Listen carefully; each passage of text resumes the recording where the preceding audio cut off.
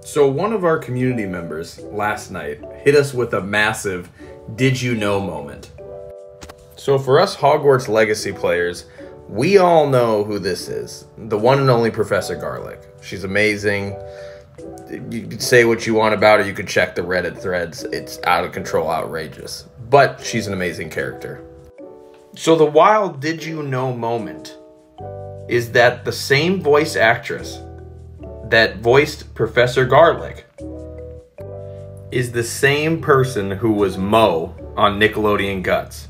Shout out to all my older people who remember Nickelodeon Guts, but Mo, the goated sideline reporter for Guts. Also, Moira Quirk, which is her real name, also voiced characters in Skyrim and Destiny 2 for all my gaming nerds. Isn't that wild?